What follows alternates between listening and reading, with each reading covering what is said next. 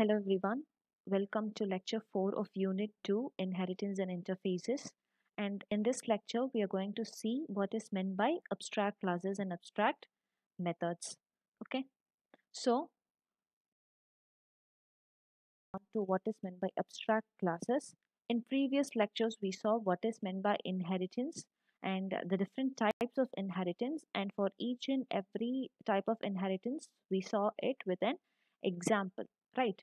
So now we'll move on to abstract classes. Before moving on to abstract classes, what is meant by abstraction? You have already heard this term abstraction, right? So abstraction means highlighting the essential features and hiding the implementation details is called as abstraction. So what is abstraction? Highlighting the essential features.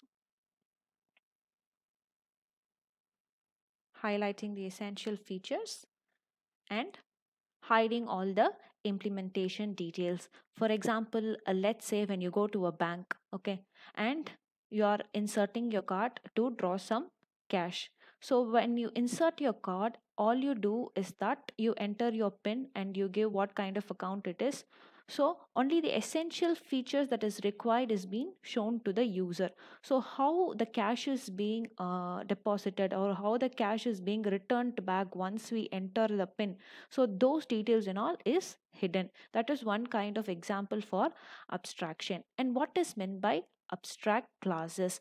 A class that is declared with abstract keyword is known as abstract classes in Java, and it can have both abstract and non-abstract methods. So what is abstract and non-abstract methods means?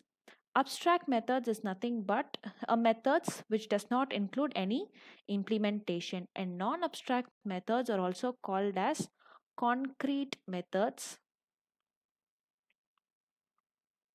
and this will have implementation. That this method will have a body, and the abstract methods will not have a body or implementation. See the syntax here.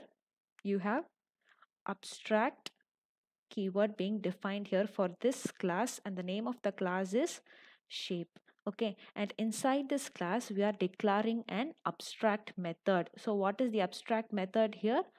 Draw, right? So this method does not have any implementation. We are just defining or declaring the method, does not have implementation or does not have any body, right? Whereas we are declaring another method called display here, where this consists of a body. So this consists of implementation, has implementation.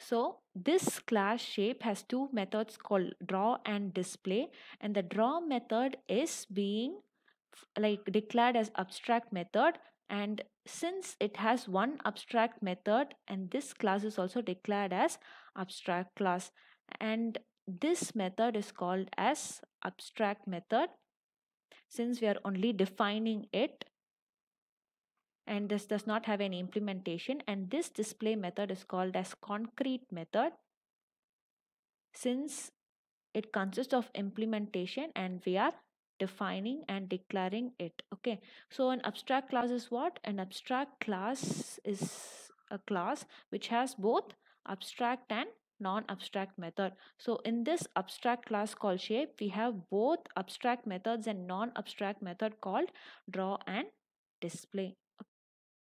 So, what is abstraction in Java? As I said before, abstraction is a process of hiding the implementation details and showing only functionality to the user. So, another way is that it shows only important things to the user. That is, whatever is necessary to the user is being shown, and it hides the internal details. For example, what they are saying here is sending SMS. That is, whatever WhatsApp messages you're sending or Instagram messages you're sending to your friend, what you do, you just type the text and you just click send the message. You don't know how the internal processing is happening or how the message is being delivered to your friend. So what is being done here? So whatever is necessary to the user, that is being highlighted, and whatever is unnecessary that is being hidden away from the user. So this concept is called as abstraction. And abstraction let you focus on what the object does instead of how it does it. So now I think you're clear about the concept called abstraction. Okay, so moving on to the next slide. Here, there is one condition for a class to be declared as an abstract class. So, as I said before, if a class has even one or more abstract methods, then that class should be declared as abstract class. So, if you're declaring inside a class, okay, again, let's take this class A as example. If you're declaring void display as a method, okay, and this is declared as an abstract method now, then this class also should be declared as abstract class irrespective of the other methods which are going to further implement here. That is, you can have how much ever methods you want, which may be abstract or non-abstract methods, but if you see one method that is being declared as abstract here, then that class should also be declared as abstract. Okay, and the next one is abstract methods. Okay, so what is an abstract method? As I said before, an abstract method cannot be contained in a non-abstract class. Only in an abstract class, an abstract method can be contained. And if a subclass of an abstract superclass does not implement all the abstract methods, the subclass must be defined abstract. So in other words, what they are coming to say is in a non abstract subclass extended from an abstract class, all the abstract methods must be implemented even if they are not used in the subclass. So, what they are coming to say here is that let's consider, for example, we have a class A, okay, and then we are declaring a method called void display, and let this method be an abstract method, okay. So since this method is abstract, this class also should be declared as abstract class A. So next we are inheriting a child class B extends A. Okay. And here what we should do is we should implement this method in this subclass. That is, we should give the details of what this method must do in this subclass. So void display system.out.println, you should print something. Okay, you can give any definitions you want, but make sure that whatever method you're defining here, its body should be defined in the next subclass. Okay, without defining its method you cannot extend another subclass for the abstract superclass. Okay, and then an abstract class cannot be instantiated using the new operator, but you can still define its constructors which are invoked in the constructors of its subclasses. So what they are saying here is that for abstract classes you cannot create object, you cannot create object. Okay, so are you clear with abstract methods? Moving on, here we have an example for you to understand it in a more clear manner. Here you have a class called bike, and inside this bike class you're declaring a method bike for which you're giving the implementation details also. So this is called as a concrete method. Correcta? A method which has the implementation details along with it is also called as concrete method. And the next method we are defining is void run, which is declared as abstract method, and we are ending it with a semicolon. So this method does not have any implementation and we are declaring it as an abstract method. So this is an abstract method.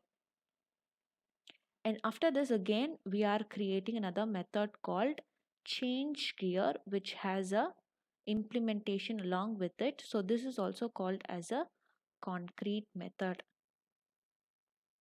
So I guess now you're able to understand the difference between what is an abstract method and what is a concrete method.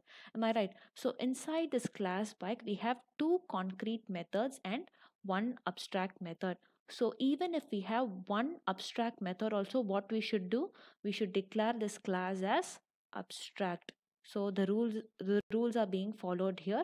And next, what we are doing is we are creating a subclass called Honda, which extends the parent class called bike. And what is the condition here? Whatever the abstract method you're defining here, you should implement it in the subclass. So what is the abstract method? The void run. So void run should be implemented in your subclass. So we are implementing it as system.out.println running safely. And after this, we are creating a class for implementing the main method, where you're declaring the main syntax, and then here you're creating an object for the abstract classes and abstract methods you have created. This is the class name of the abstract class, and then the constructor from which you're going to print the statements whatever you're given. Okay, and then using the object as reference, you're going to declare it as object.run. So if you give object.run, what will be your output? Running safely. And if you're calling object or change gear, you'll get it as gear changed. So now I hope you understood what is abstract classes and abstract methods. So an abstract class is something which has at least one or more abstract methods, and it also can include its own definitions or methods also. That is, it can include both concrete method and abstract method also. But even if there's one abstract method also in a class, that class should be declared as abstract class, and the implementations of those abstract methods should be given in the subclasses. Okay, immediate subclasses. That is an important point to note, and I hope you understood this topic. Thank you everyone.